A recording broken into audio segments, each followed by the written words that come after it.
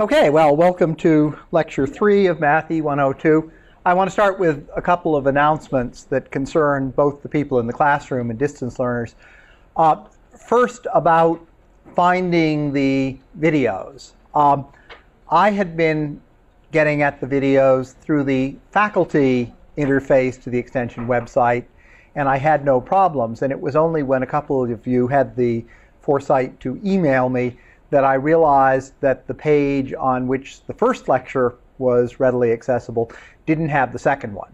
I have now, I think, put a good link on the homepage of the course website, which is the easiest way. So I want to check, is there anyone here who has been trying to get at last week's lecture and still been unable? Okay, and just out of curiosity, are there people here who looked at last week's lecture on video? Oh, well, that's not bad. So there's a side benefit to doing this for distance learning. The second thing is, one might reasonably say that unavailability of textbooks and difficulties at getting at the video might have caused some people not to get their homework done on time. And I think this is a reasonable way to deal with this. You folks are adult learners. You have families, you have jobs, you have all sorts of things that mess up your schedule. So let's just say 3 times during the term you can turn in your homework a week late if you feel like it, and we're not interested in your excuse.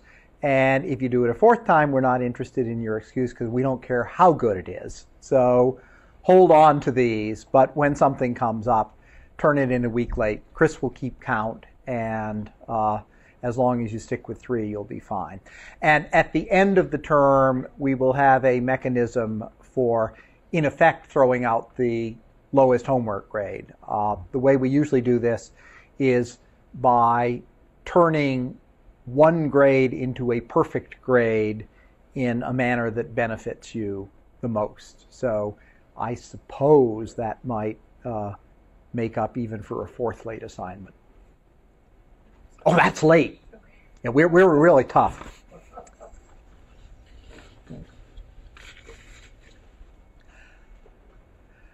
Before I get started, any issues or questions regarding the course or the way it's run or anything, or comments? Any comments from people who've looked at the lecture? I got one email saying, on the first lecture, I couldn't hear the questions from the class. Last week, things were much better, and did you put an extra microphone out there? I certainly didn't, but maybe someone did. Another? No, that was my comment. Oh, you're Sue? Yeah. Oh, okay. Yeah, that was very helpful. So anything like that, I know the most important thing about being on video, which is don't wear checked shirts. But if there are things I might reasonably change to make the lectures better, let me do so.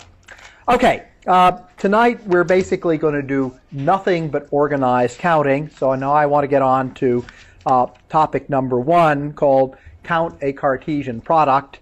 This is going to be proving something that's so obvious that you might not think it was provable.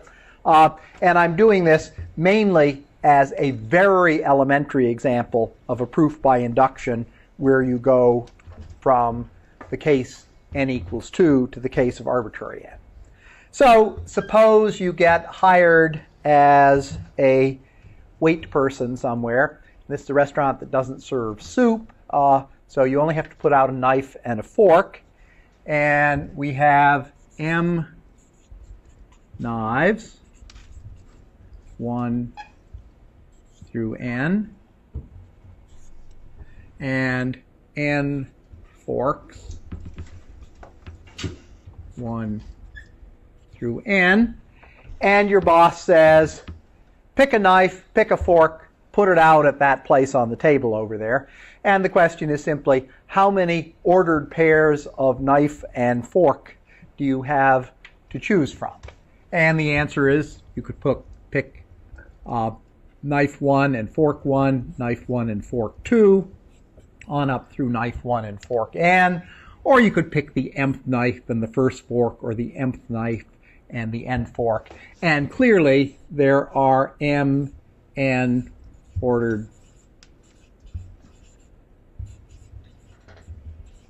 pairs. And I think in most people's mind, this is what the definition of multiplication of integers really is. Technically speaking, you're counting the size of the Cartesian product of two sets, the set of knives and the set of forks. Now, time and again, we will be using this same formula, but where we have a large number of different alternatives.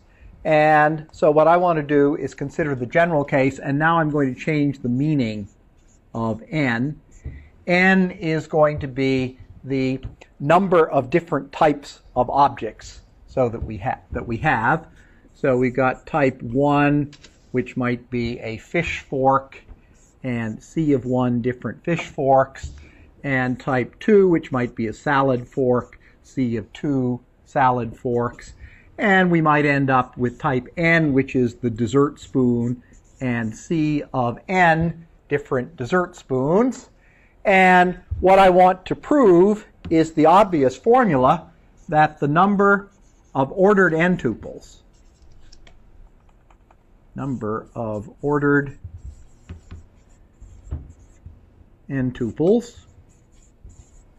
is, of course, C of 1 times C of 2 on up through C of n.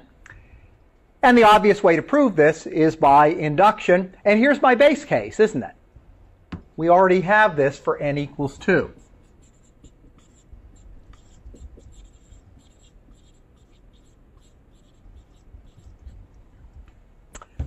Okay, now here's the way you want to think of this for the inductive step.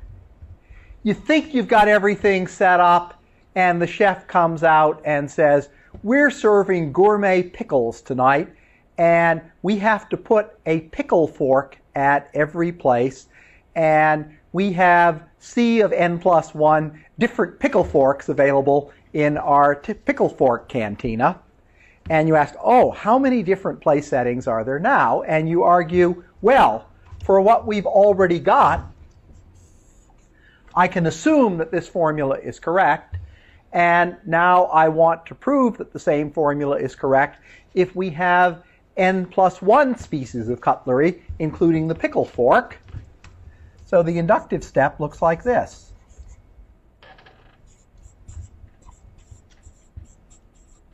We say we can assume that we've already got C of 1 times C of 2 up through C of n, different possibilities for the first n types of utensils, and then using the base case, since we're combining any of those with one of the C of n plus 1 pickle forks, this is the number of possibilities with n plus 1 utensils.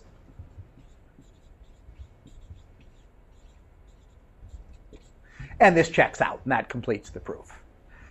So really, from the definition of multiplication, as far as I'm concerned, the n equals 2 case holds, and we can extend this, and this is the most important principle of counting. So now I'd like to enumerate the others, which means we're going on to topic number 2, principles of counting. While I'm on this, those of you who watched the lectures, is the number of topics about, how many of you have actually used the topic lists to flit around in the lectures rather than just watching from beginning to end? Okay, one person, so this is moot. Anyway, if anyone thinks there are too few topics, it would be possible to subdivide some of these. That is, if you're trying to find something and you have to watch 5 minutes of something that you are already thoroughly familiar with to find it, I can break this up a little bit finer. Okay, so now we'll go to counting principles. I've listed 4 of these, and the first 2 are extremely important. The third and fourth are of less general utility, but still nice for solving homework problems. So, number 1,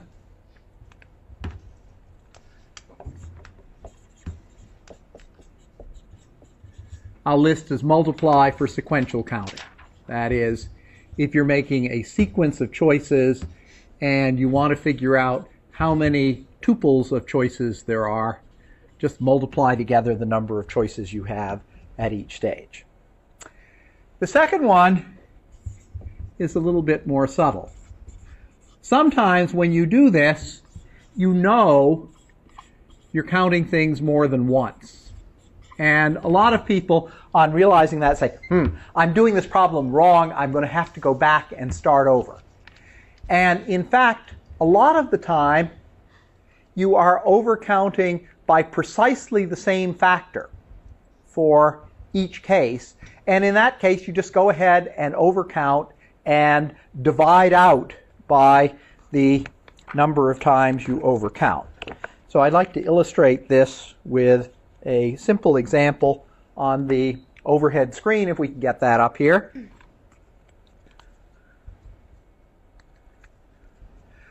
Okay, here I have a diamond suit, and I propose to shuffle this and select a hand of 5 diamonds out of this suit. Now let's think about how I do this. Out of my deck, I pull a card. How many choices do I have? 13. Okay?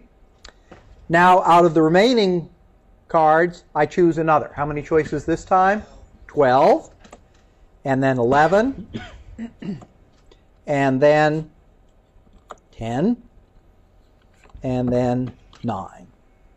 So for a start, I have 13 times 12 times 11 times 10 times 9. And that's the correct count for the number of different 5-card sequences you can pull out of the 13 cards in the suit. But that's not what card players do. What do? I pick this up.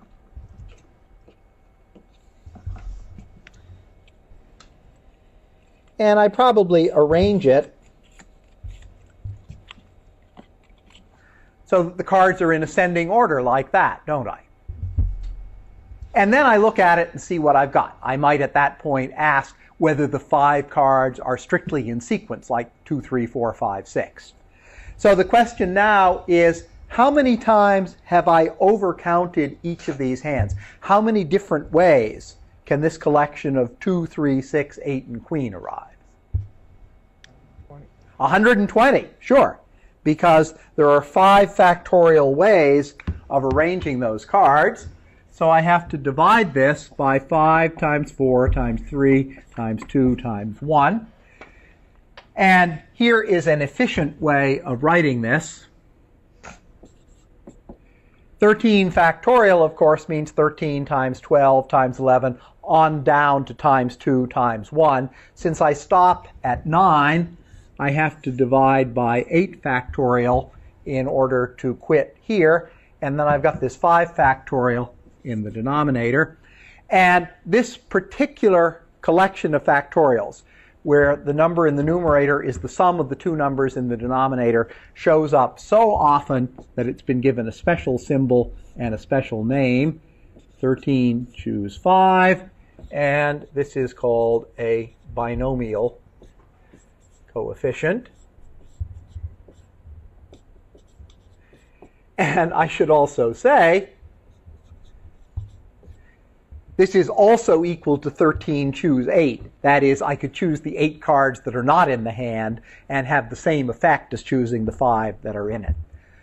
Last week I didn't use these things at all. We did a lot of interesting counting, and the big difference between last week and this week is tonight pretty much everything is going to be based on counting and probabilities based on counting, where we use binomial coefficients to organize our counting.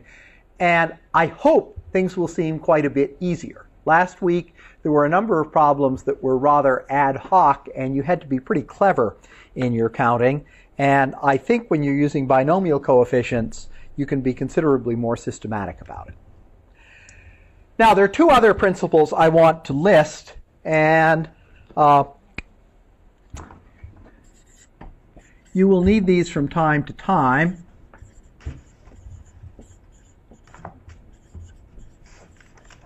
The third one I've called divide and conquer, but it really concerns counting a disjoint union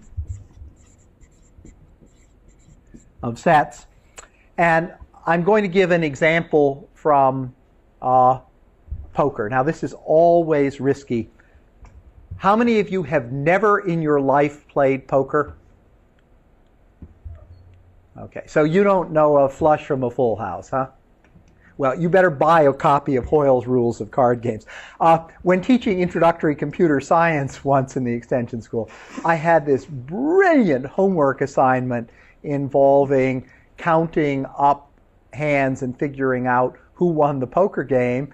And my students were great at coding in Pascal, but it turned out half of them didn't understand the rules of poker well enough, and I had to pass out the entire set of poker rules from Hoyle's Rules of Card Games in order for them to complete the assignment. So, Anna, this won't make much sense to you, but it may for the other folks. There are variants of poker where in order to make the first bet, you have to have a pair of jacks or something better. And a reasonable question is, what's the probability that an individual will hold a pair of jacks or something better? If that isn't substantial, then there's a risk that very frequently the game will be rather a flop because no one will be able to bet. And the way to figure that out, probability of 2 jacks or better, is by adding up the probability, maybe I shouldn't say probability since we're counting, I'll use n, the number of different poker hands that have 2 jacks or better is the number with a pair consisting of 2 jacks or better plus the number of hands with 2 pair plus the number of hands with 3 of a kind on up to plus the number of hands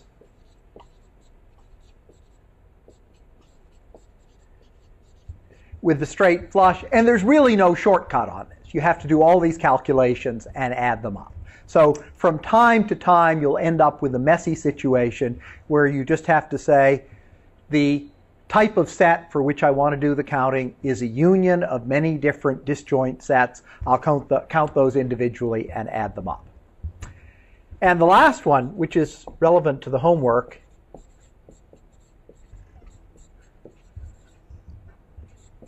is to subtract off special cases. And what that means is from time to time, you will have the difference of 2 sets. And a good way to count the difference of 2 sets, A take away B, is to count A, count B, and subtract. Here is a slightly complicated example from poker. I passed out Durango Bill's, oh, this isn't really difficult. I passed out Durango Bill's poker pages off the web, and I will be replicating some of those results shortly, and you will be replicating others for homework. And one where people have enough trouble that they send me email about it is when I ask them to replicate Durango Bill's count for the number of hands that qualify as a flush. Now, would an experienced poker player like to provide a definition of flush? Yeah, Jerry? 5 cards all of the same suit. Wrong. 5 cards all of the same suit. It's not a straight flush. Very good. It's only a flush if the 5 cards are all in the same suit, but they're not in sequence, because if they're in sequence, they count as a straight. This slowed me down for about 15 minutes the first time I tried to replicate the Durango Bill web page. So that means if you want to get his count on the number of flushes, first you have to count the number of cases where there are 5 cards of the same suit, and then you have to subtract off from that the number of hands that qualify as a straight flush, because a straight flush beats even 4 of a kind and is not regarded by poker players as a species of flush. Okay, before we get to poker, let me explain a little more about binomial here. and reproduce the best known case of the binomial theorem by a counting argument.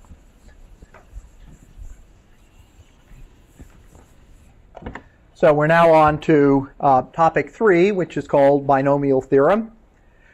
This is not by any stretch of the imagination the most elegant proof of this result, but I like it for tonight because it's a pure counting proof.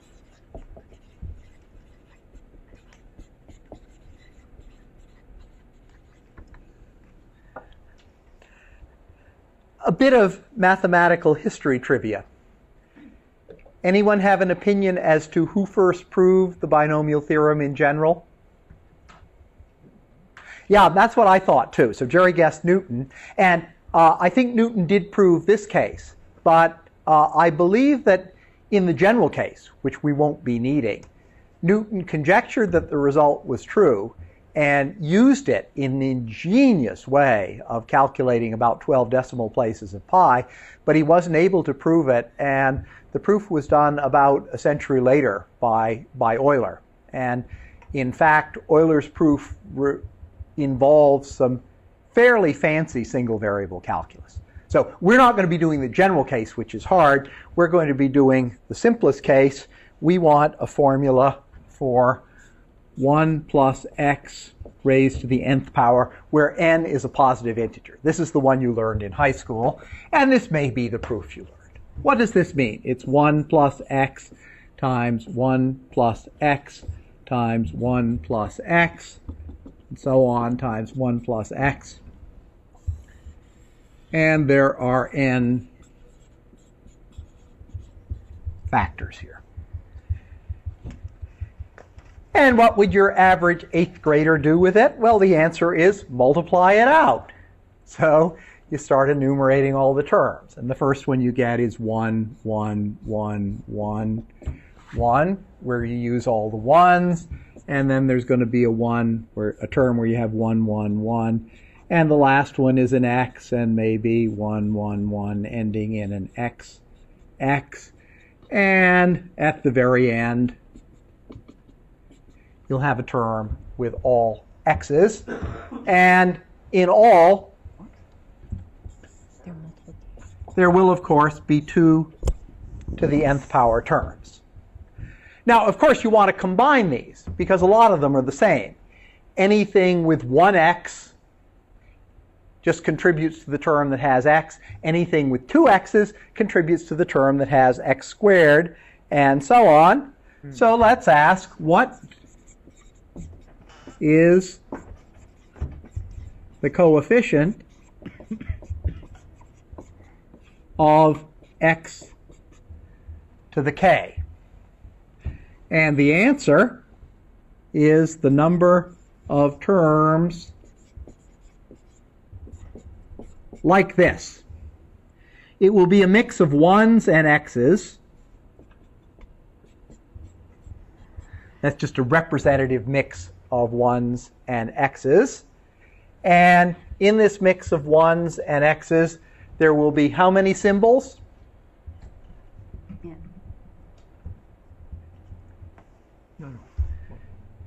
Either a 1 or an x is a symbol. If I take these factors and multiply them together, there are going to be n symbols.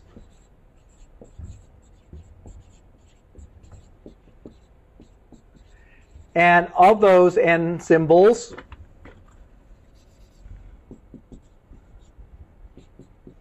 how many x's? Okay. And sorry, I'm going to fix this. My wife and I play Scrabble from time to time, and I maintain that XS is a valid word, the plural of the letter S. And now, I don't want her going to the website and say, look, Paul, you spell that X apostrophe S, you can't play that. So we've got n symbols, including k x's. And so how many terms are there like that? How many ways are there of arranging n symbols of which k are x and the remaining n minus k are 1? N choose K. N choose k.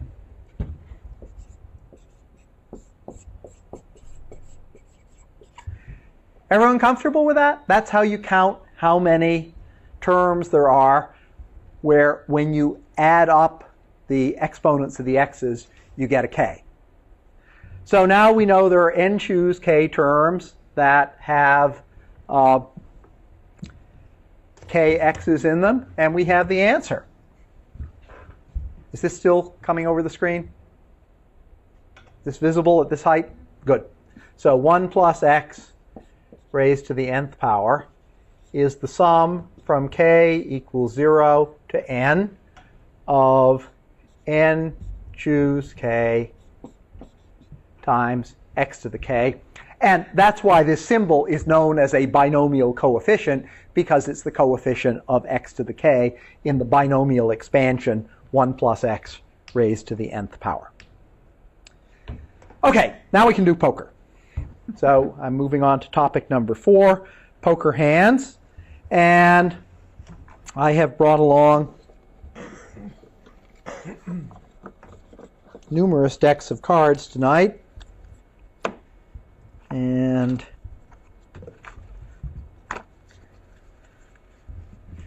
this one is the absolutely standard deck. It's all mixed up, but I'll shuffle it nonetheless.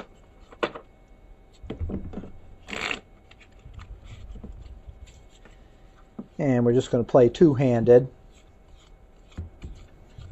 And I don't care what you get. The point is, here is a sequence of 5 cards that came out of this deck, and any sequence of 5 out of the 52 cards, I assume, is equally likely. If the sequences are not equally likely, the dealer did a lousy job of shuffling the deck. So let's count the number of sequences.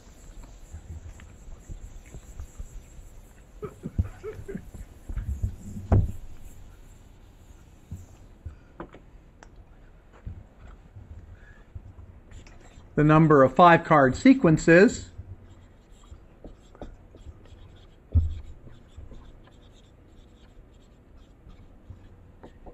is 52 times 51 times 50 times 49 times 48.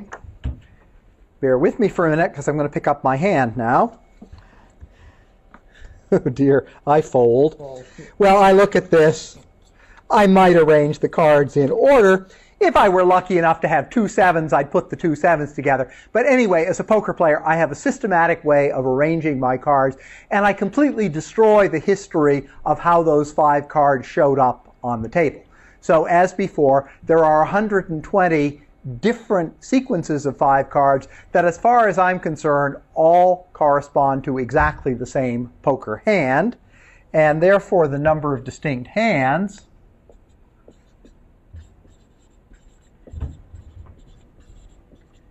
is this number. I'll write it out one last time. Divided by the number of ways of arranging the 5 cards in the hand. And this is, of course, 52 factorial over 5 factorial times 47 factorial, or 52 choose 5. This is a rather large number, which I will write down a couple of times. It's actually 2,548,960, which you can find on Durango Bill's webpage or in numerous other places. And in fact, all of you, whether in the classroom or watching on video, might as well go to the Durango Bill handout. There's a bridge one and a poker one, because I'm going to be trying to reproduce some results from Durango Bill's webpage. So we'll go to Durango Bill's webpage.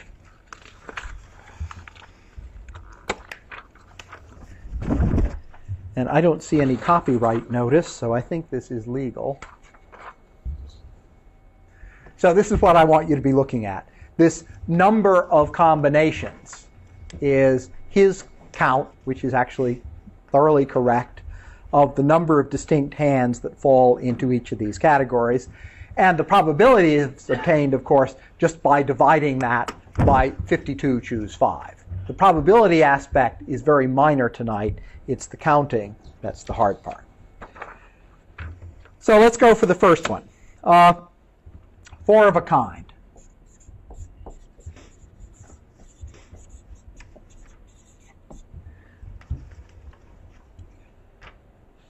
Okay, 4 of a kind. You could have 4 aces, or 4 eights, or 4 twos. And what we want to do is basically to figure out how many choices we'd have to make in order to enumerate all the possible 4 of a kind hands and multiply them together. So if we wanted to stack the deck to produce a 4 of a kind hand, how many choices are there for the rank of which we get 4 cards? 13. 13. Okay, now we've got our 4 of a kind. How many ways are there to fill out that hand to make a 5-card poker hand? 48. Wait, what's the 13? The 13 is I could have 4 twos or 4 threes or 4 aces. I could have 4 cards of any of the 13 ranks.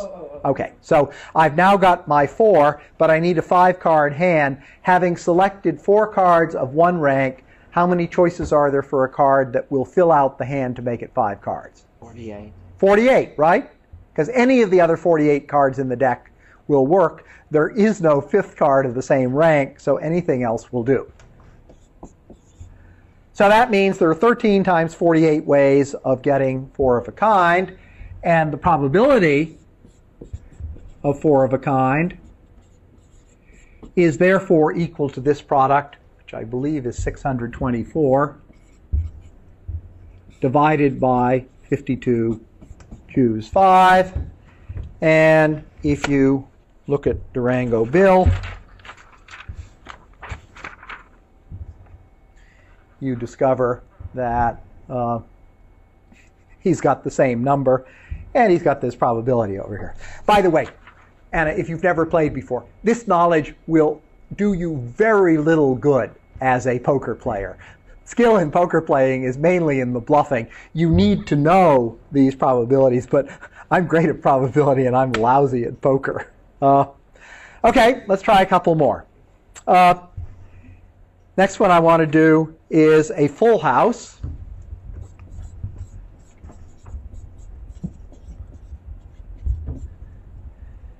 And for those of you who engage in clean living and are unfamiliar with this, a full house is the term applied to a poker hand where you have 3 cards of one rank and 2 cards of another. So 3 queens and 2 eights would be a full house. And by the way, one of the principles of poker is the cards speak for themselves. So if you lay down 3 queens and 2 sevens and say, I've got 3 of a kind, your opponents are obligated to say, no, you've got a full house and you win. Okay, let's try this. Full house. You're stacking the deck to deal yourself a full house. The first thing you do is to pick what 3 of a kind you get. How many possible ranks are there for the 3 of the kind? 13. But now it gets a little bit more subtle because you're only choosing 3 of the 4 cards. How many ways are there to select the suit for your 3 of a kind? 4. 4. And if you want to be fussy, you write that as 4 choose 3. If you want to be quick, you say, yeah, I can leave out the spade, the heart, the diamond, or the club. Okay? So now you got 3 cards. The last 2 have to be a pair. How many choices are there for the rank of that pair? 12. 12. Because you can't duplicate the one you've already got. And how many ways are there to choose the suits that are involved in that pair? 6. 6, okay? 4 choose 2 or 6. Okay, so the probability of a full house is therefore 13 times 4 times 12 times 6 over 52 choose 5. And when I multiplied out the numerator, I got 3744. And when Durango Bill multiplied out the numerator, where did Durango Bill go? Yeah, he got 3,744 too.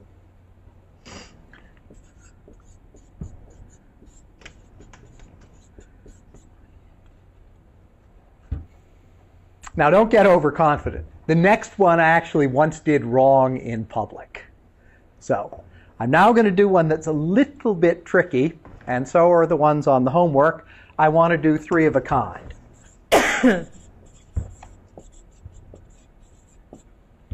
And Jerry, since you got burned on the flush, you want to define 3 of a kind for us? 3 of one rank and 2 cards that do not form a pair. Very good. So 3 of a kind in poker is 3 cards of one rank and then 2 other cards that are not of the same rank as one another, and of course not of the same rank as your 3 of a kind. But we're organized about our counting, so we're going to get this right on the first try. 3 of a kind. How many choices for the rank of which we have 3? 13. And as before, 4 choose 3, or 4 choices for the 3 suits we've got, or the 1 suit we have left out. Now let's think about the rest. And here's the way to do it and get it right on the first try.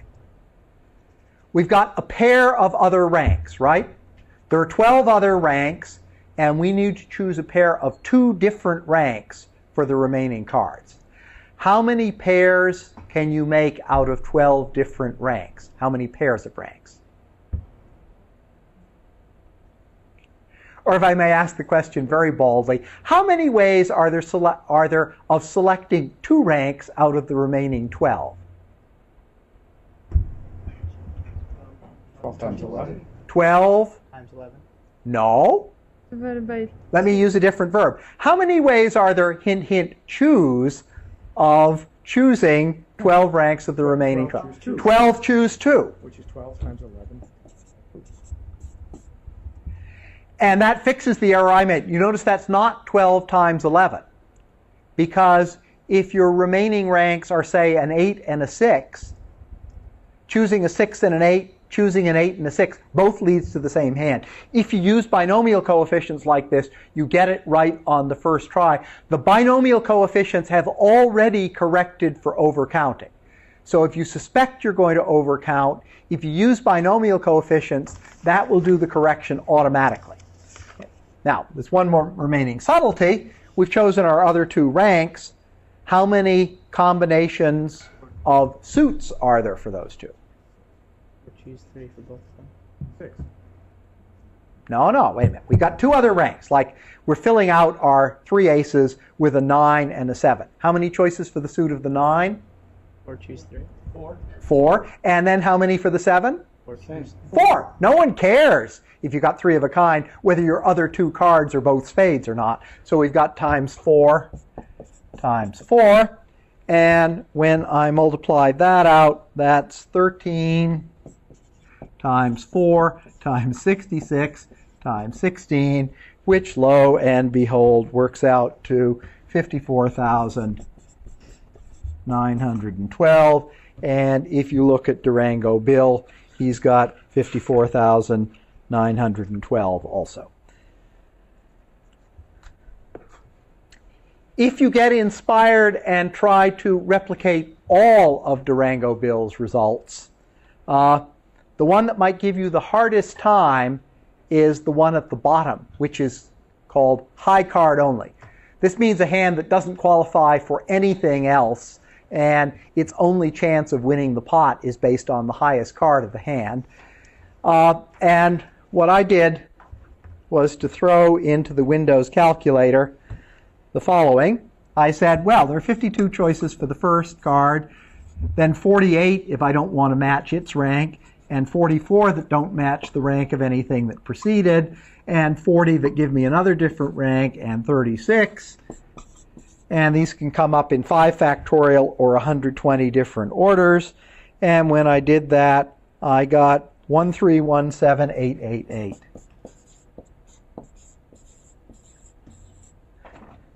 You didn't take out for flushes? For flushes. Oh yeah, you catch on quick. And of course this is wrong. It doesn't agree with Durango Bill's, because what I forgot was that I have to subtract off special cases. Of the hands that have no pairs whatever in them, there are 3 special cases. There's the straight, where the 5 cards are all in sequence, and the flush, where the 5 cards are all in the same suit, not to mention the straight flush, where all cards are of the same suit and in sequence. And what do you know? When I subtracted off those, I got precisely the answer on the Durango Bill webpage. A royal flush is a straight flush consisting of 10, Jack, Queen, King, Ace. And since straight flushes are ranked against one another, according to the highest card, I think it would be interesting to estimate the probability that in the entire history of poker playing, there has ever been a showdown where two different players had straight flushes, and this had to be used of different suits. Yeah, yeah. You know, I've got the 9, 10, Jack, Queen, King of hearts. Well, tough luck. I've got the 10, Jack, Queen, King, Ace of spades. So give me the deed to your ranch and all your cattle, and I'll ride out of town. There's been so much poker played, I wouldn't be surprised if it didn't happen a few times. There have been billions and billions of poker hands. But the probability of one straight flush is 0.00001. Okay? Square that roughly. Now, it's true that if one person has a straight flush, the probability that someone else has a straight flush is probably a teeny bit higher. So that means we got 10 zeros and a 1. We're talking 10 billion. So this situation with different players in the game might occur once every billion or so. It's probably happened a few times in history. They play straight 5-card draw. Oh, that's true. That's true. Yes. Without any... Yeah. Okay, well, let's go on to bridge. And I think I put on... Yes, I did. More than you might think. Problem 5 on the upcoming problem set. Yes, it is on the upcoming problem set.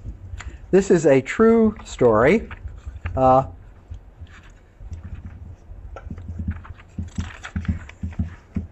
No, this is on next week's problem set. Okay, but since bridge is coming up now, I'll tell it to you now.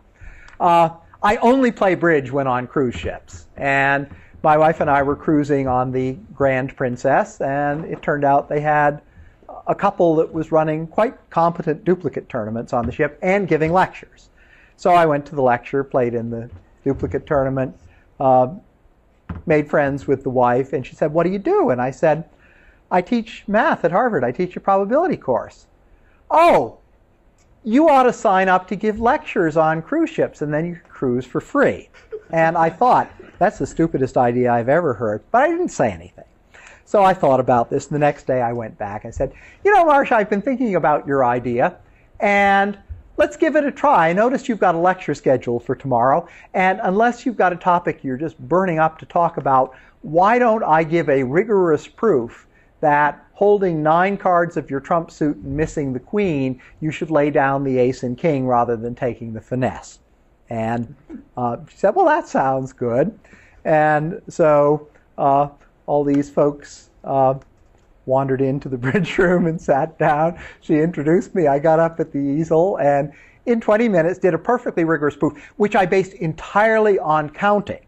That is, I didn't introduce the concept of probability, which is rather difficult. Instead, I hypothesized that there were so many ships in the Princess fleet that when they played duplicate bridge tournaments, they could set up this hand, and each way of distributing the remaining cards between east and west occurred on one and only one cruise ship. So if you picked up your hand, you could look at this and say, well, how are the other cards distributed? I know that on 12 million of the sister ships, they are distributed this way, whereas on 10 million, they're distributed in the way that this play will lose, and therefore this play will win on 12 million out of 22 million cruise ships, and it's the right thing to do. And people seem quite happy with this. So happy, in fact, the last cruise I went on, I gave the same lecture all over again. But nobody's offered me a free cruise yet, so don't push it too far.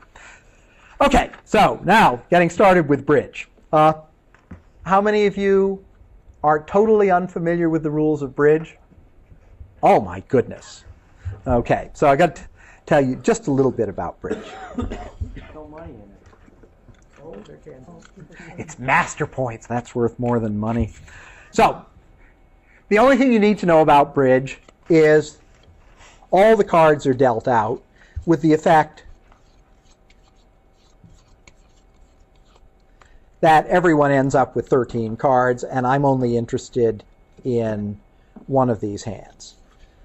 So I pull out my hand, and I generally arrange it so all the spades are together, and then all the hearts are together, and all the clubs are together, and all the diamonds are together.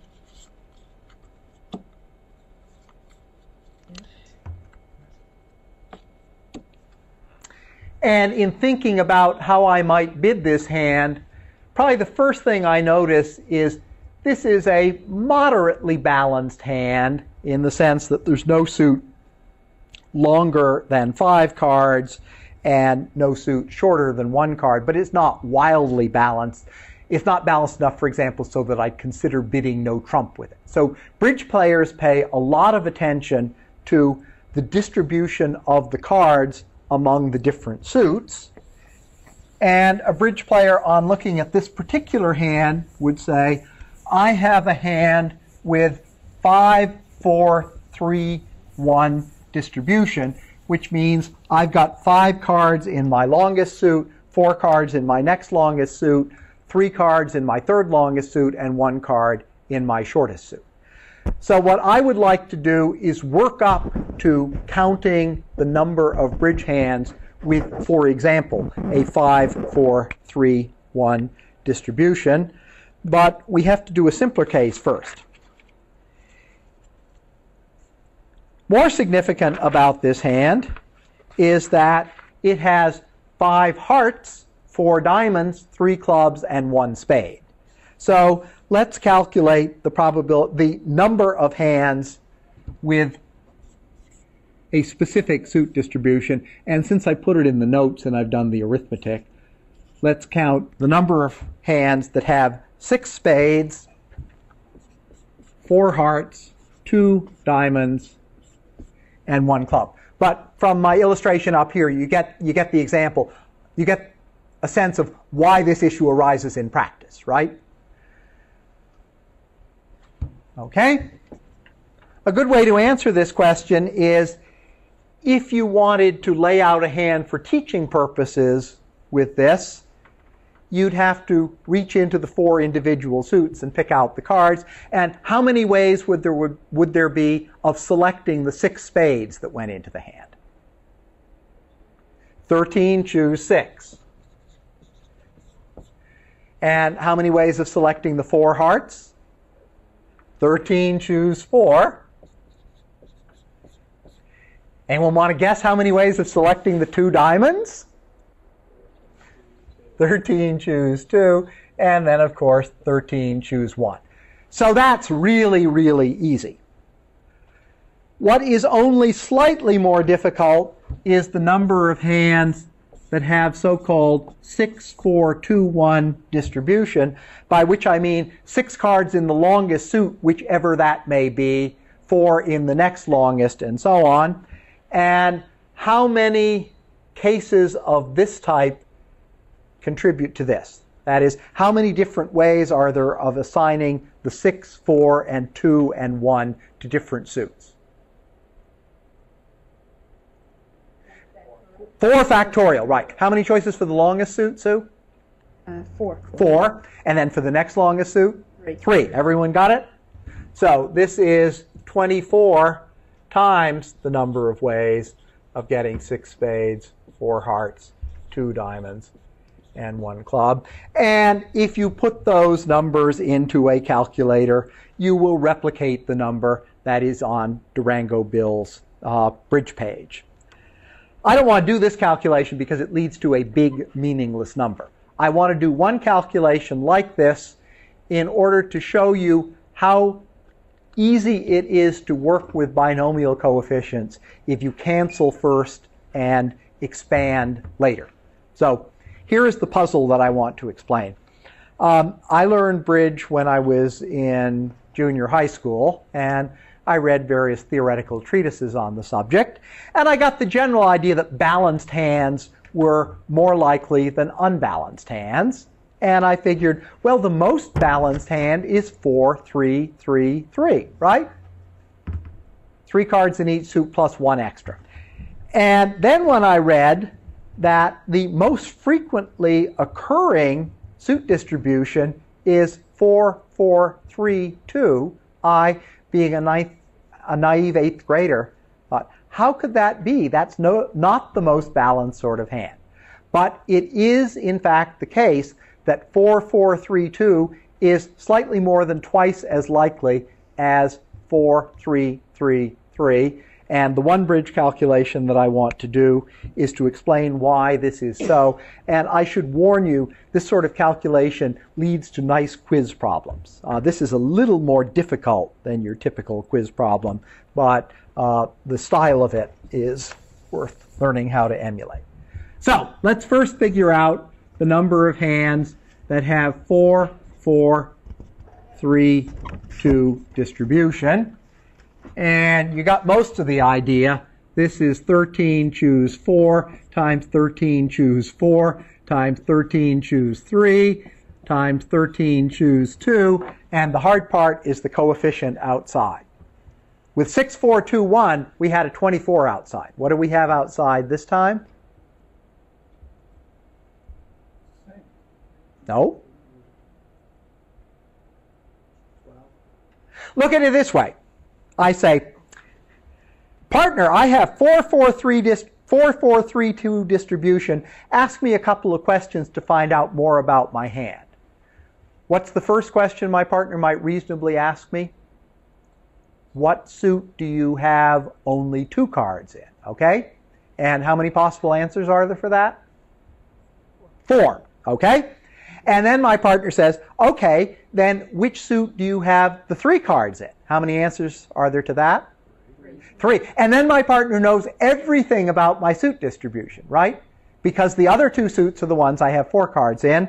So we multiply by 12. Another way of doing this, you can say there are 24 ways of arranging the suits, but that counts the 4 hearts and 4 spades case twice because it will count hearts, spades, and it will also count spades, hearts. Okay, so this 12 is the crucial thing. Now, I'll write down the obvious while you think of the multiplier. 13 choose 4, 13 choose 3, 13 choose 3, 13 choose 3. And this is the number of ways of, say, getting 4 spades and 3 cards in each of the other suits. What do I multiply by? 4. Because the only thing unknown about this is which suit do you have the 4 cards in. So it is true for specific assignments of number of cards to suits, this is more likely than that. But when you add them all together, this factor of 12 trumps the other ratio. So let's get the ratio. N 4, 4, 3, 2 over N of 4, 3, 3, 3. And here's how we're going to do it. Here's what you don't do. With a calculator, this may not be so bad, but by hand it's terrible. Don't multiply all the factorials out. Instead, cancel as much as you can.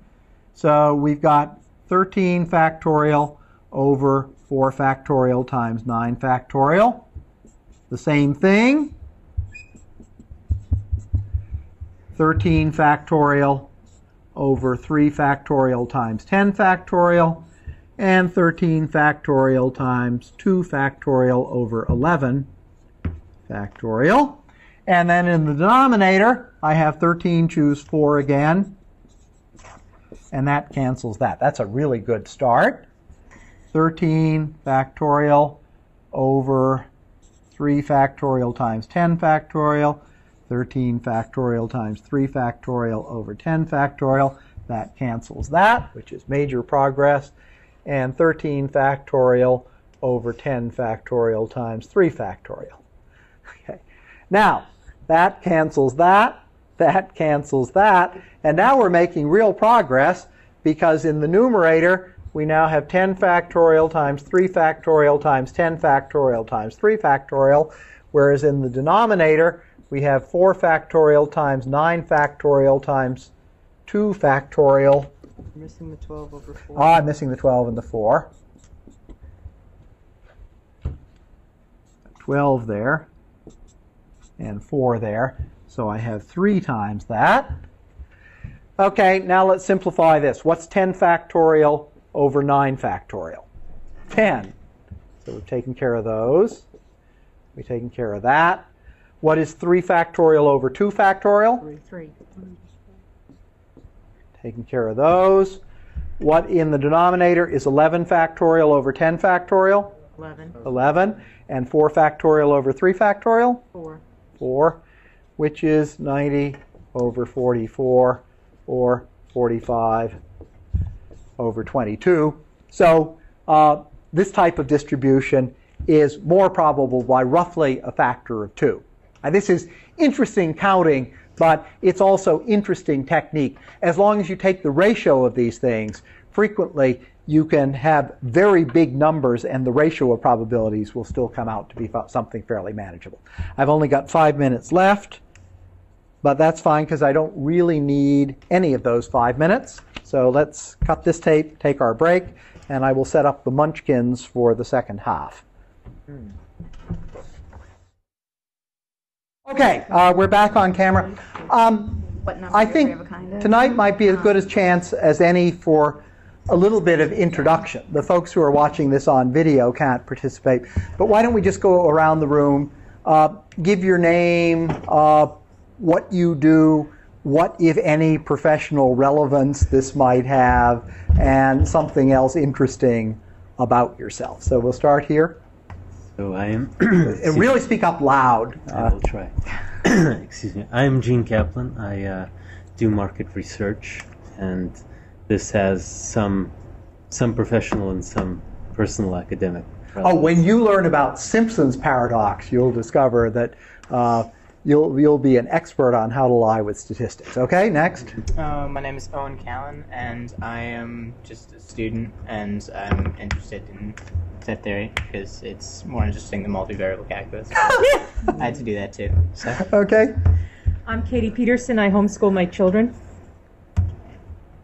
Jay? My name is Jay Tucker. I'm taking this course basically for entertainment value, for non-credit. I worked together at Dragon Systems for 5 years with Paul, and we also, I have been a teaching fellow for computer science courses that Paul has taught. Okay. Continue around. My name is Ollie Kosart, and I'm actually going to probably be in a computer science PhD program, and this course is recommended as a good starter to get the ball rolling. Okay. I'm Kabir Banerjee, and I'm at the CRLS High School, and this is the only math course I've left to take, pretty much. Oh, okay. Are you going to take Math 138 in the spring? Which is that? My geometry course? No, I've already taken geometry. Oh, you've taken that one. And I've taken up through the calculus line up to differential equations. No, I've got one you haven't taken. But okay, continuing. What are we doing? We're just sort of introducing ourselves. Oh, I'm Ryan Lane, and why I'm here Yeah. is just I thought the class would be interesting, and it's a degree credit. Okay. Paul Ayers. Take it so I can win World Series of Poker. But like you said, probability is nothing to win. No, I'm just taking it out of pure interest. No other reason. Torture myself, I guess. Okay. Sue Kilrain. I have a 35-year-old degree in math and haven't taken a math course since then and wanted to get back into it. Dana Albrecht, full-time homeschooling dad, was listed as a degree requirement for the... So this is 2 homeschooling parents in the course, but where are the kids? Aha, okay. I should say, the Extension School is real interested in homeschooling. We've discovered that The number of homeschool students in extension courses has doubled in the last 4 years. And last year, in both the courses I taught, the top student was someone who was being homeschooled. There was actually a 14-year-old in my geometry course who did better than any of the Harvard math concentrators. So in the spring, we're going to have an information session where we're expecting to receive more information than we get about how we can help with homeschooling. Yeah, Jerry? My name is Jerry Rosen. I'm a retired symphony musician. And I'm taking this course largely because Paul is teaching it. No, that's true. I've taken 2 courses in computer science with him, and I enjoy his courses very much. But I've been interested in this kind of thing. I've played poker and craps and other things pretty much all of my adult life. And I've always wondered how the machinery worked. So now I'm going to find out how to do it right. Great. Okay. I'm Benaba Addo, and I'm taking this course because I need to take some more advanced math and find school in economics. My name is Emily. I am taking this class because I got an undergraduate degree in math, and I'm trying to decide whether to move on to graduate school. My name is Catherine Oates. My undergrad and master's degree in engineering, but for the past 2 years I've been living overseas in West Africa, and I'm taking this class to sort of scrape the cobwebs off my brain. My name is Lynette Blygen, and I'm an analyst for a mortgage bank, and basically just taking the classes. I haven't taken a math class in a while.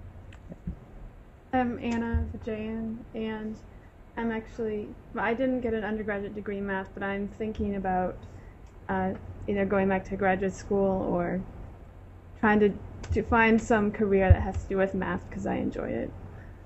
Hi, my name is Andrew Singh, and I have a degree in engineering, but I'm just here because I want to, take some classes and make my brain work again. My name is Patrick, and I'm a degree candidate in math concentration, and I'm a few courses away from exhausting the curriculum, so this is one of the few left I haven't taken. Okay. Paul, are you going to post the homework solutions at all? Are you going to get to see them? I am reluctant to post the homework solution, and let me explain why. I work pretty hard on dreaming up these problems, and some of them are basically one of a kind. So if I give out the solutions, then I can't use them again, and I can't replace them with something equally good. So my hope is that Chris's comments on your papers will tell you enough. We may, on occasion, post comments on problems that people totally botched, but as long as people are mostly getting the problems right, I'm disinclined to post the solutions because that really puts them out where someone can store them on a hard drive, and then the cat's out of the bag. But we're probably going to speak to Chris if we just don't get a homework and after the fact and go through it. Now, or no. The homework came back tonight. Emily, are there still some? Yeah, Emily has the remaining papers. So if anyone didn't get homework back, you can get it from Emily. And do you attend section faithfully? Are you willing to take this on? Okay. Sure. So Emily will be the homework delivery person. And any that isn't collected, you can give back to me, and we can try to give back the next week. And I would say, if there is a homework problem where you think an explanation for the whole class would be a good idea, send me an email, and I will write something, and I will ask you please not to, say make and sell an archive of these things. Okay, so the next problem is one of my favorites. This is the Munchkin problem. And the characters involved are my daughter Lisa, my grandson Thomas, and my granddaughter Catherine. And this is a slight simplification of something that actually happened in Logan Airport while we were waiting to fly over to England to meet with my other daughter and her family. The kids got hungry, so Lisa went off to the Dunkin' Donuts stand and bought some Munchkins. Now, I couldn't find Munchkins for sale in Harvard Square, so I had to do with chocolate cookies and plain cookies. So she got 2 chocolate cookies and 4 non-chocolate ones. And having got these cookies, she had the sales clerk put them all into a bag. And then, being a scrupulously fair mom, she reached into her bag and said, Thomas, here's 1, 2, 3 for you, and Catherine, you get the rest. Now, you can see what the situation is. There are a number of ways of permuting the 6 cookies, and Thomas gets the first 3 out of any permutation, and all permutations are deemed equally likely. So let's start out with that. And while I don't want to reproduce the messy formulas from the notes, because I think the symbolic formula is thoroughly unenlightening, and it's the examples that you learn from, I will, for this particular example of Munchkins, at least use the symbols that are in the general formula. But I would be extremely upset if someone ever did a Munchkin problem on an exam by saying, I remember this awful formula with the 6 different factorials in it, I'm just going to substitute numbers in it. So we've got B equals 4 plain Munchkins, C equals 2 chocolate Munchkins, N equals 3 go into Thomas's bag, and B plus C minus N, which also happens to equal 3, go into Catherine's bag. Now, Thomas is fond of chocolate, and he suffers from attention surplus disorder, and you can sort of see the wheels going round in his head. And my impression that he was thinking, how many chocolate Munchkins have I got? So that's the question we want to answer. Given that these 6 chocolate Munchkins were distributed randomly, 3 into Thomas's bag, 3 into Catherine's, we want to calculate the probability that Thomas has 0 of the chocolate Munchkins, 1 of the chocolate Munchkins, or both of the chocolate Munchkins. And in fact, this is a simpler case of the problem that I solved on the Grand Princess. It turns out there are a host of real-world situations where this analysis works. So let's first count the individual outcomes.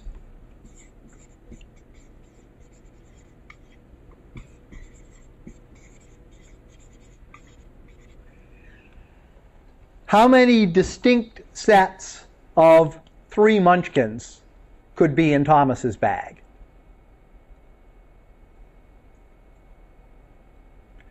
Remember, his mother reached into the bag that she got and picked out 3 of these and stuck them in his bag. So the answer is 6 choose 3, which is 6 times 5 times 4 over 3 times 2 times 1, or 5 times 4, or 20. So there are 20 sets of 3 Munchkins, and any of them is equally likely to be in Thomas's bag. So now all Thomas has to figure out is, of these 20 sets of Munchkins, how many include 0 chocolate Munchkins, how many include 1, how many include 2. Let's try first for 0 Munchkins.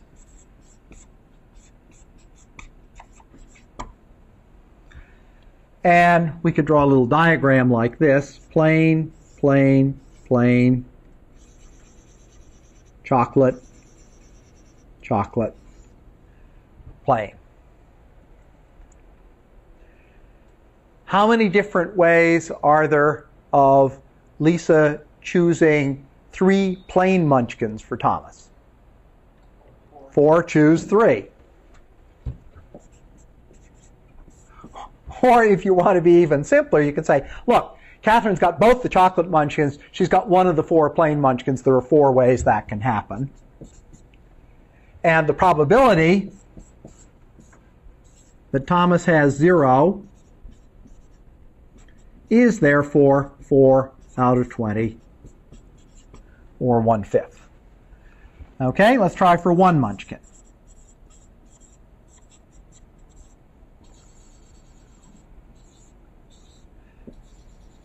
And the reasoning is always the same. You can look in the notes to see the general reasoning. You ask, how many ways are there of choosing the chocolate munchkins that Thomas has? How many ways are there of choosing his plain munchkins? Multiply them together, divide by this, and you've got the answer. So how many ways of selecting his chocolate munchkin? 2, because there are 2 chocolate munchkins. 2 choose 1. And how many ways of choosing the plain munchkins that went into his bag? 4 choose 2. So that's 2 times 6, or 12. And the probability for 1 munchkin is therefore 12 over 20, or 3/5. Now, my view on probability problems is when you get this close to answering all the possible questions, it's really kind of silly not to do the last case and then check that your probabilities add up to 1. So let's do the 2 munchkin case.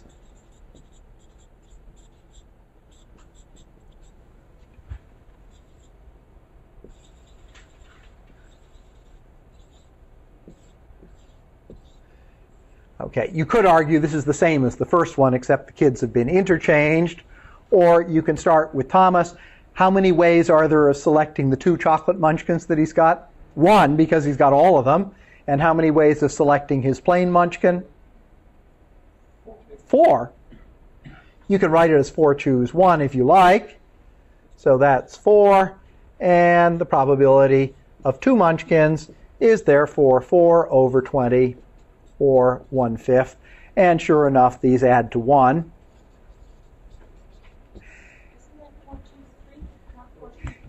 Well, 4 choose 1 and 4 choose 3 are equal. You could either say Thomas gets 1 of the 4 munchkins or Catherine gets 3 of the 4 munchkins, and either gives you the same number. So a slightly interesting thing about this, of course, is people who are accustomed to problems involving flipping coins would say, oh, the answer's obvious.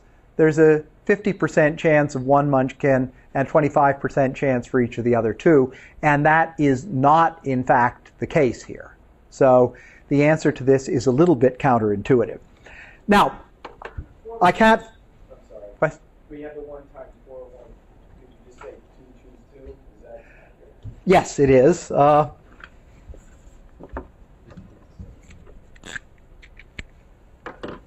Makes for better notes. I'm actually going to change it. Yeah, that explains the methodology of what's going on better. Thank you. We can't do this problem this week, but the rest of the problem goes like this. Catherine reaches into her bag and grabs a munchkin at random and pulls it out, and it's a plain one. And she eats it.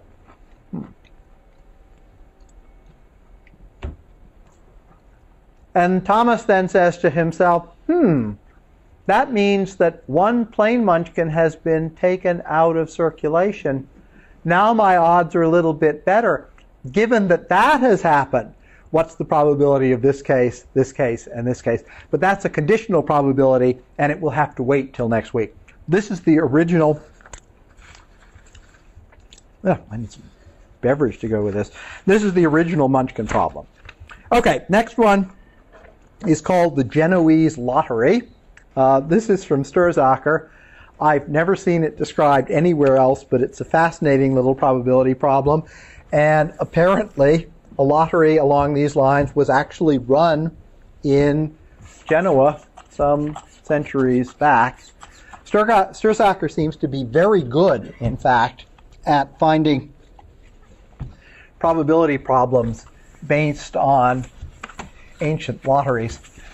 My wife does a lot of historical and genealogical research in colonial Rhode Island, and she says, you know, we think of all these straight-laced colonial people and how evil these days that the state raises so much money through the lottery, but in fact in colonial America, lotteries were a very standard way of fundraising and big business for the governments then. So this lottery has sort of cute rules. the deal is this. I've got a complete suit of diamonds here to simulate the case with 13 numbers. But apparently the way this worked was there were numbers 1 through n put into an urn or a barrel or something like that. And then, as happens on TV every night, some of them were drawn out, presumably by some beautiful Genoese maiden. And out they come. Wow, I may actually win. Oh, not quite. And the deal is this. You then arrange these things in order.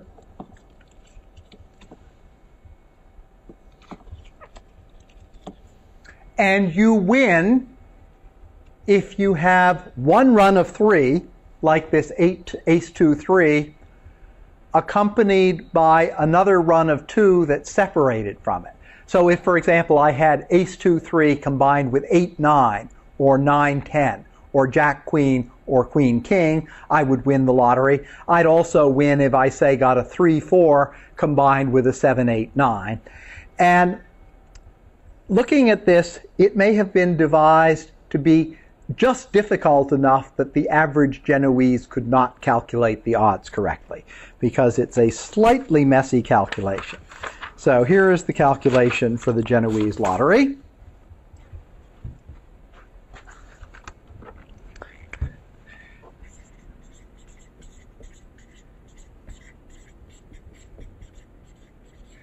And to understand this, I actually had to draw some diagrams. So we got 1, 2, 3, on up through 11, 12. And in the example I'm using, the number of cards in the lottery is 13.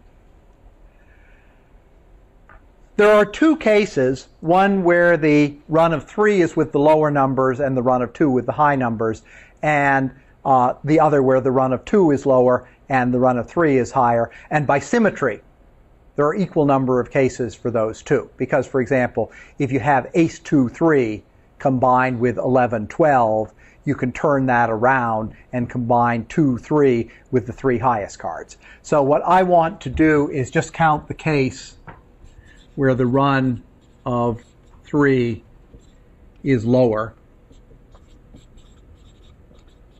and then I'll double that count. So here's a generic example of that. You might get the 3, 4, and 5, and I'm going to use the symbol K to refer to the lowest number in the run of 3. Now what can happen?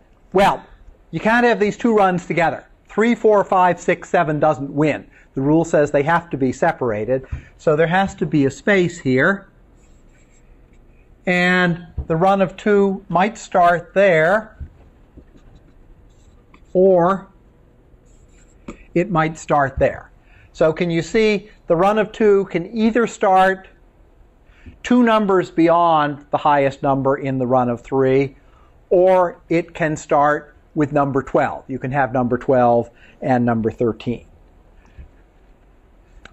So we can say, given K, the number... Wait, it can go only at K plus what? 5 then? Well, it's not, yeah, let's say, so this is K, K plus 1, K plus 2, K plus 3, K plus 4. So it can start anywhere from K plus 4 up to n minus 1. Okay? Yeah. So the number of possible runs of 2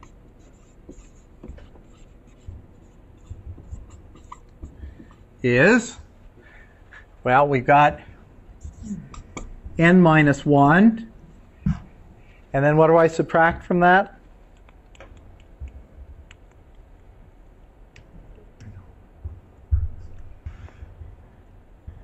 This is very easy to do wrong, which is why I want you to think about it. To get the number of possible starting places in here, I take n minus 1 and subtract from it not k plus 4, but k plus 3. And when I do that, I get n minus k minus 4. So the number of ways of having the run of 2 depends on k, and the total number of winning sets with the run of 3 lower is obtained by taking this number, n minus k minus 4, and summing over all the possible values of k. Now, what's the smallest possible value of k? 1. That's easy. And what's the largest possible value of k? 13 minus.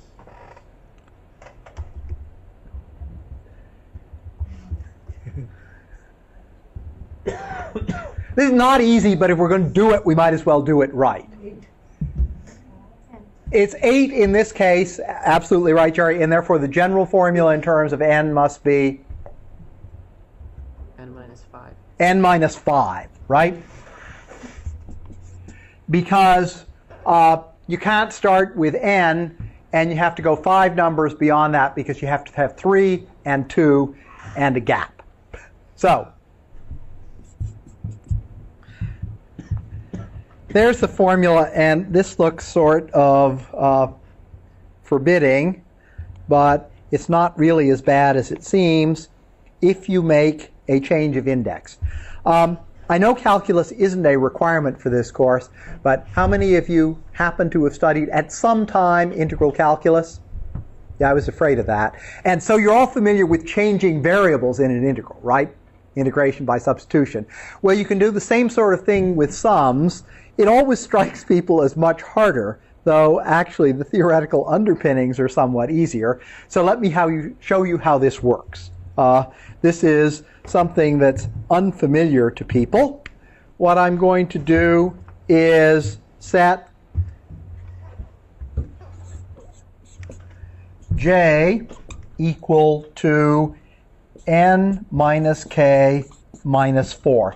And this is like saying, I'm going to set x equals tan 1/2 u.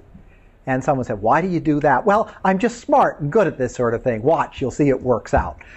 So if you think about it enough, you will realize that this is an appropriate substitution, and you'll see why once you see what happens to the limits. First, one nice feature of this is the quantity that I'm summing is just j. That's a big help. And furthermore, I can say if k is equal to 1, then j is equal to n minus 5, right? n minus 1 minus 4 is n minus 5. If, on the other hand, k is equal to n minus 5, then j is equal to n minus k minus 5 minus 4. Wait a minute. N minus 5 minus 4, which happens to equal 1. So j runs between 1 and n minus 5. And the sum looks like that. Well, this one you may have learned how to do in high school. The best story I've ever heard on this one is kind of like that scene in Monty Python's Life of Brian, where Brian gets the grammar wrong in Romans Go Home and is told to write it 1,000 times on the walls.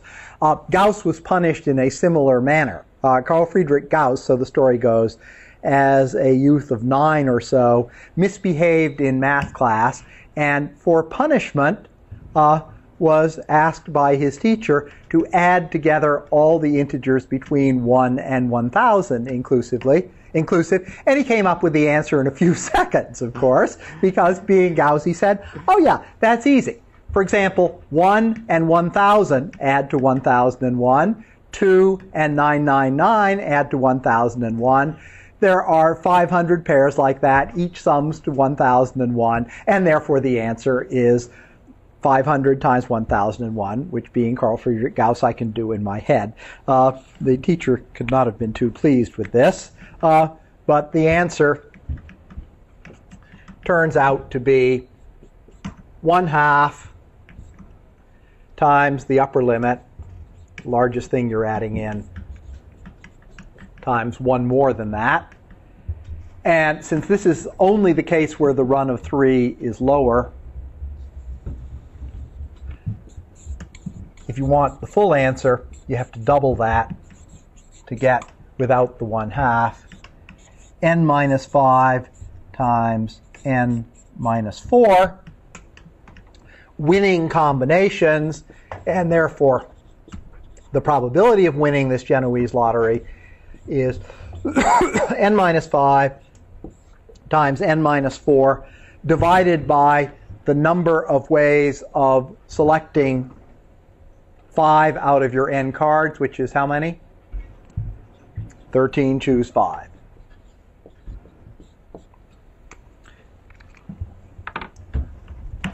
Well, it's 10 past 9, which means I'm bound to start trotting out some really messy examples just as people are getting sleepy. And so here's the one I want to do next. This one is called Counting Suit Patterns. This is topic number 8. And this is another very famous counting problem for which the reasoning is not all that widely known. And this is the only simple way that I can think of proving a very important formula that goes by the name of the negative binomial theorem. We're going to be needing that again and again. So here is the problem. Don't eat pecan sandies in class without water. In fact, is there someone who could run out and try to get me a glass of water from somewhere? Thank you, Katie. Okay. Oh, wait a minute. Hold on, I'm tired. Oh, wow.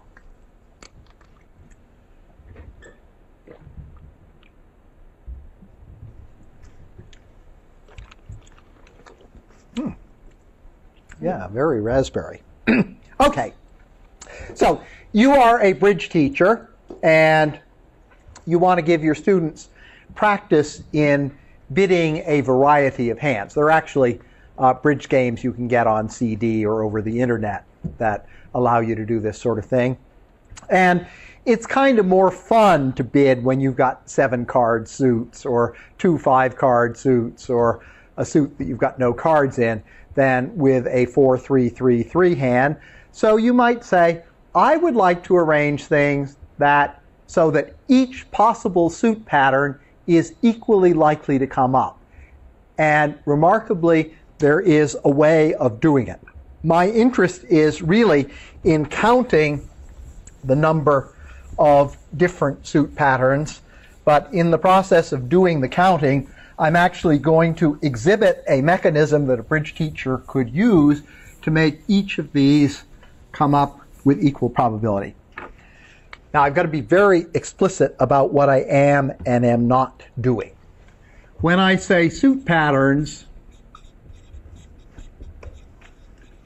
the list would look like this. One suit pattern is you've got all 13 spades. That makes for a rather dull game of bridge, though probably good fun. Or 13 hearts. And then in the middle of things, you might have 6 spades, 4 hearts, 3 diamonds. And at the end, you might have 3 spades, 3 hearts, 3 diamonds, 4 clubs. So when I say a suit pattern, I mean that suits are actually associated with the numbers. I believe the problem that would be more interesting to do, 6-4-3-1, 4-3-3-3, counting those, I think there's no closed form solution to that problem. So getting the number of entries on Durango Bill's list is a much harder problem than this. But if you allow yourself to treat 6 spades, 4 hearts, and 3 diamonds as different from 6 hearts, 4 clubs, and 3 diamonds, say, then there's a very clever way of solving the problem, and it works like this. What I do is to take an auxiliary deck. This auxiliary deck consists of all the cards from one suit plus 3 jokers. So it looks like that, and I shuffle it.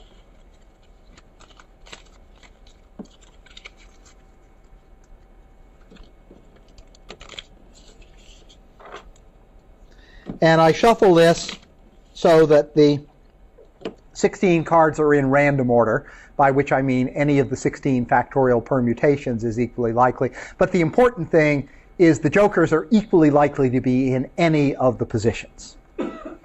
Now here's what I do. I start turning over cards until I turn over a joker. Okay? I turned over a joker after 3 diamonds, and I reach into my sorted deck. Oh dear, I shuffled my sorted deck. Oh no, this is not too bad. And I pull out my spade suit,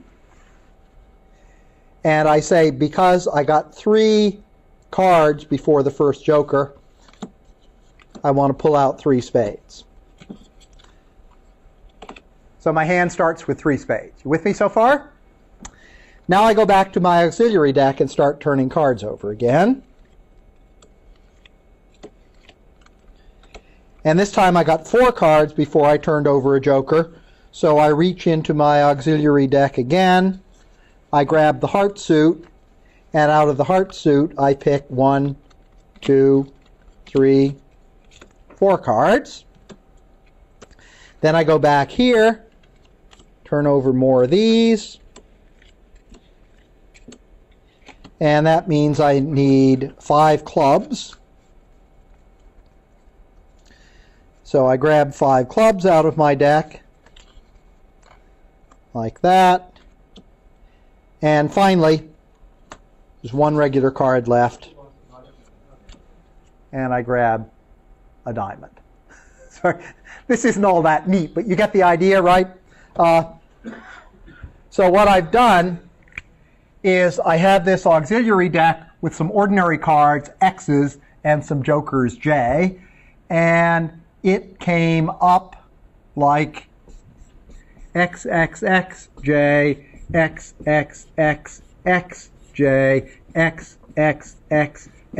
XXXXJ, X, and my response to that was I put 3 spades, 4 hearts, 5 diamonds, and 1 club into my hand. And can everyone see that every combination of positions for the 3 jokers leads to a different way of distributing the cards among the 4 suits? So if, for example, I wanted 7 spades, 6 hearts, and nothing else, I'd have 7 X's, a joker, 6 X's, and then the remaining jokers at the end. So, remarkably, all we have to count is the number of ways of placing the 3 jokers among the 16 cards in my auxiliary deck. The number of ways to place the 3 jokers is 16, choose 3, which is 16 times 15 times 14 over 3 times 2 times 1. And that's the number of ways of getting different suit patterns. When I calculated this, let's see, that gives me an 8, that gives me a 5. So that's 560. If you look at Durango Bill, I think there's something like 39 different suit patterns, and that's reasonable because for each of these, there's somewhere between 4 and 24 ways of assigning different suits to the numbers. And so you end up multiplying by a number that is of the order of 15 or so in order to get this. But you're saying this is a unique set. Each one of those is unique. You're not going through the... Yes, it's unique in terms of which suit goes with which number. And that's the easy counting problem. The other one, I'm not a combinatorics expert, but I think the other one is one of these problems that's elementary to state for which no one has ever found a closed form solution. Now, what am I going to do with this? Well, we're going to need the negative binomial theorem, which is much less familiar than the binomial theorem for positive exponent. So I'm now going on to the next topic, which is negative binomial theorem. And I'm going to use this result in order to get the answer. This is a result that is both hard to prove and hard to remember. It's, in fact, incredibly hard to remember. I always put it on the back page of the exam, along with a set of other miscellaneous formulas if it's going to be needed. And I tend to look it up when I need to use it because I'm not sure I've remembered it right. And one student last year said, the formula in the notes disagrees with the formula in the book, disagrees with the formula in this other book. And it turned out they were all right, and there was just different notation used in the three cases. So this is an important but rather messy formula. And the great thing about this proof is that it actually lets you rederive the formula. There's an inductive proof of this, but of course, to do an inductive proof, you have to know what the answer is. All you do is then prove it's correct. Whereas this will let you get the answer even if this will let you both get and prove the answer. So here's how we're going to do it. Here's what we know.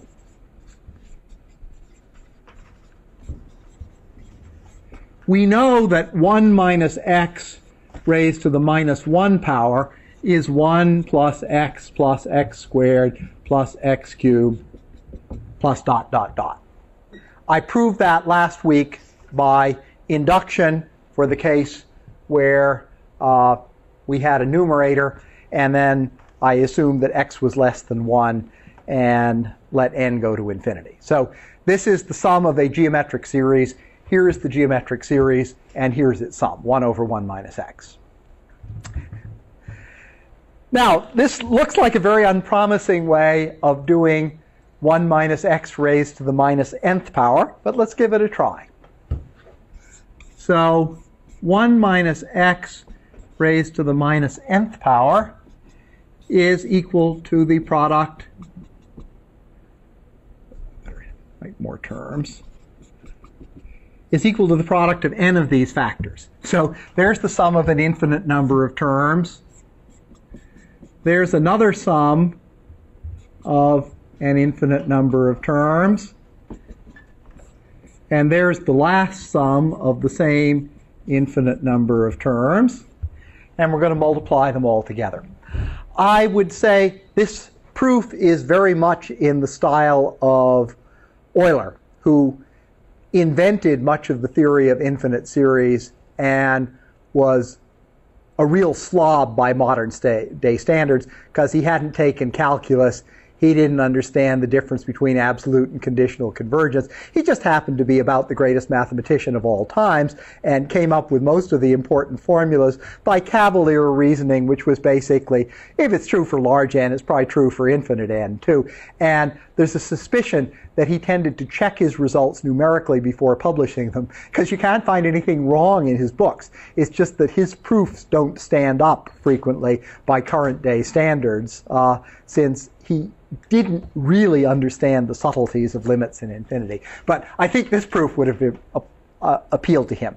Multiply together a product of n factors, each of which has an infinite number of terms in it. No problem.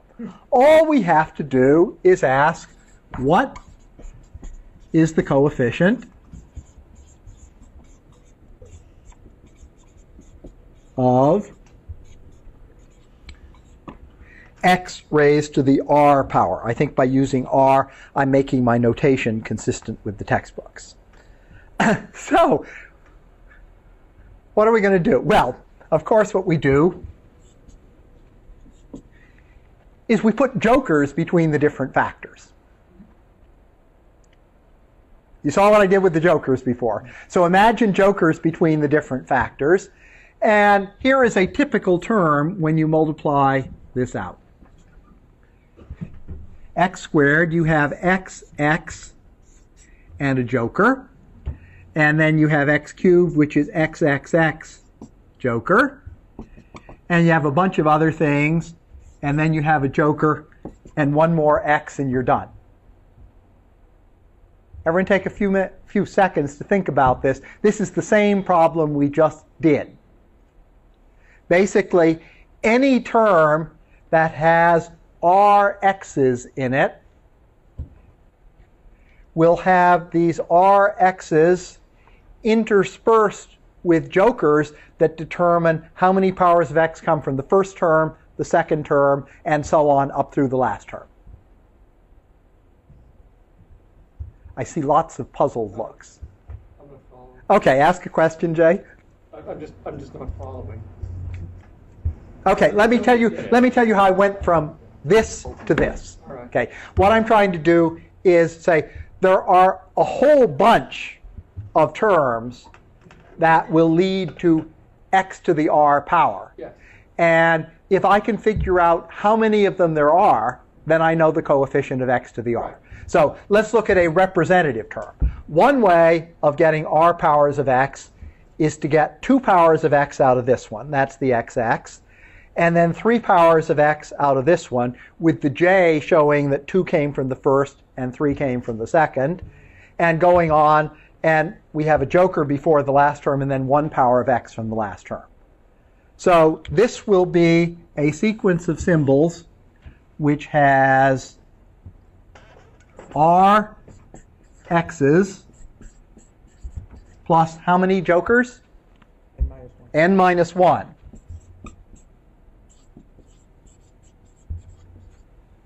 Everyone comfortable with that? Now, you can have any number of x's before the first joker, any number of x's between the first and second jokers, because each of these has all the powers of x, all with a coefficient of 1. So the number of terms contributing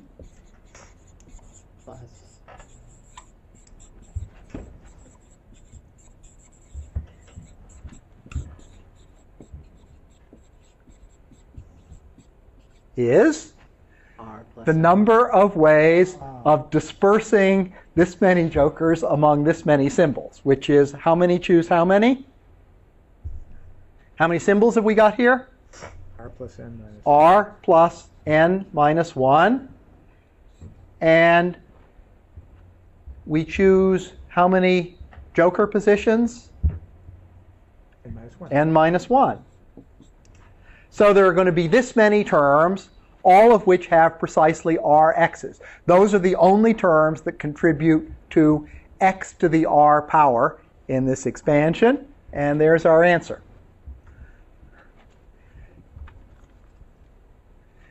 I guess I'm going to have to sneak it in here.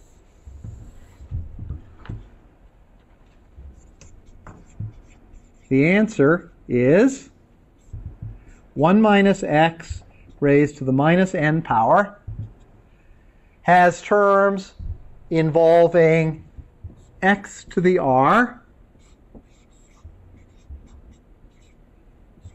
for all values of r from 0 to infinity. The r equals 0 term is just the one that starts this off. And the coefficient of x to the r is r plus n minus 1, choose n minus 1. And that's the negative binomial expansion. Let me tell you why this is going to be important. A representative probability problem that depends on this. My wife's cousin always said there was a legal principle that every dog gets 1 bite. And it's more interesting if you have the principle that every dog gets 4 bites.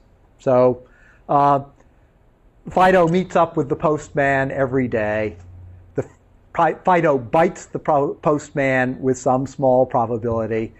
The first 4 times that Fido bites the postman, you get him off. But the 5th time he goes to the pound. And the question is, what is the probability that Fido goes to the pound on precisely the 255th day or something like that? And it turns out that to answer that question, you need something that's called the negative binomial distribution. And the fact that the probabilities involve sum to 1 rests on precisely this series. So I'm going to be pulling this result out later on. Originally, when I thought of teaching this course, having said you don't have to know anything about infinite series, though it would be nice if you knew the geometric series, I thought I'd really have to pull my punches. And then I discovered there's this lovely proof of this. It's in Sturzacher also, I believe, that's based on counting arguments I wanted you to learn anyway. Okay, I've got one last topic, and this one it's sort of an anticlimax, but it's the sort of problem I might want to put on the quiz in a couple of weeks, and this was as good a place to sneak it in as any. And it is very much on the subject of counting. So this is counting by inclusion, exclusion. And apropos of a word I just used, anyone here do double cross-sticks? Crossword puzzles? Well, one of the most famous clues of all time, I think this is actually from some famous literary figure, the clue was for God, country, and Yale. And the word turned out to be anticlimax. So, here's my anticlimax. Think about it, folks. Think about it. For God, country, and Yale, anticlimax. Okay, so counting by inclusion, exclusion.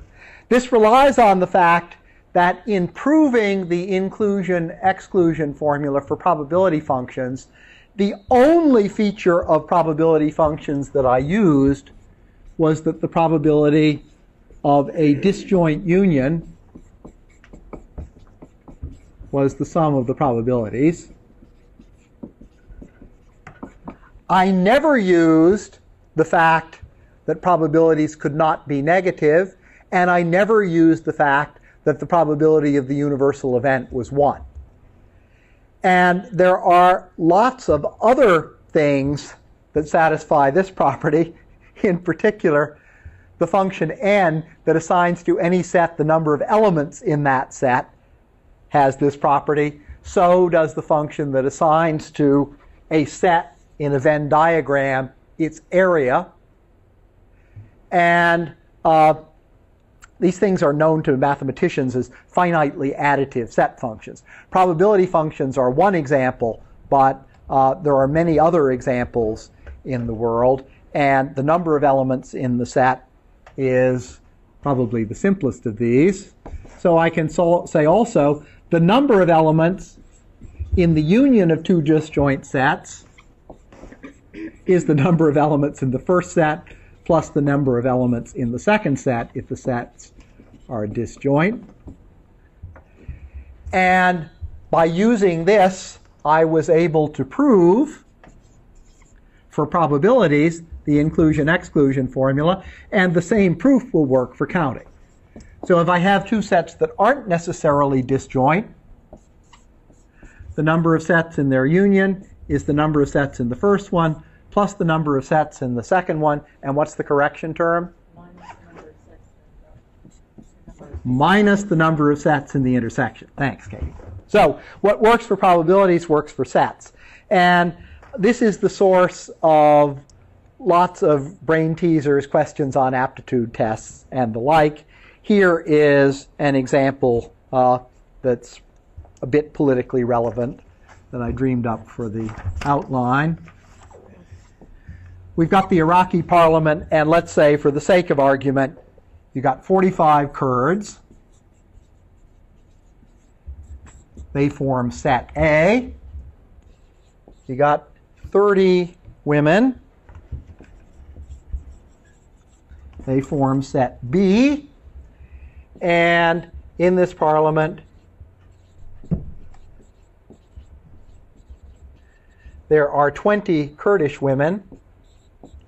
That's the set A intersect B. And someone says, hey, maybe we can put together a coalition and form a government if we take all the Kurds and all the women. So the question is, how many elements are there in the set A union B? And the answer is You take 45 Kurds, and you take 30 women, but you've double counted the Kurdish women, so you have to subtract them off, and you get 55. If you want a thoroughly elementary way of seeing this, there's nothing profound about this. You can say, of these 30 women, only 10 are non-Kurdish women, so we are only entitled to add 10 of them onto the Kurds. This becomes a little bit trickier if it's not in this order. If you say, in the Iraqi parliament, there are so many women, there are so many Kurdish women, and the government consists of all the Kurds and all the women, and there are so many members in that coalition. How many Kurds are there in the parliament? And all I'm saying is, if you hit something like this with counting, use inclusion, exclusion, just the way you would do for probability, and you'll get the right answer. Okay, next week I'm going to move on to conditional probability, and life is going to get really, really interesting, and we'll do the Monty Hall problem and lots of other classic examples.